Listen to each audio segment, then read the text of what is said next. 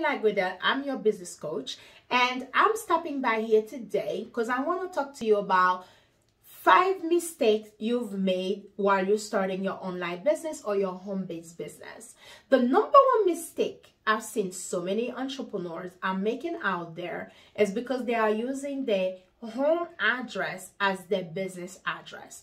Please refrain from using your home address as your business address. It's preferable that you will go to Google and go ahead look for a virtual address so you can start your business. The second mistake that I've seen a lot of entrepreneurs are making these days is because that they are using their cell phone as their business phone number. You want to use a business phone number with a 411 listed so you can start that business.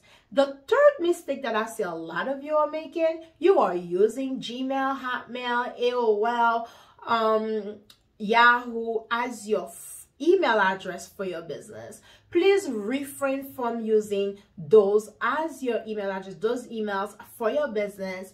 It is vital that you go and get yourself a domain name and buy a business professional email address.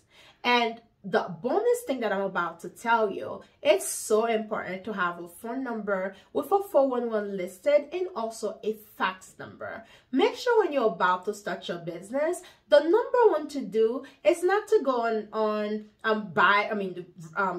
build a website. The number one thing you should be doing is to check to see if that business name, somebody else is not using it. And after the fact, you should trademark that business name or trademark that business name. And also when you have extra money, trademark that logo, because we are in this virtual world where people are just stealing people's content, stealing people's idea, business name, and so on. It's so important that you go ahead and trademark that business name.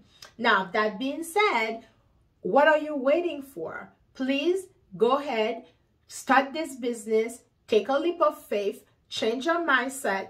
Let's fight imposter syndrome. Let's build business credit. Let's have the foundation, planning, marketing of the business the right way, and let's go ahead and make money. So I'm Daphnee. This is what I've been doing since 2016.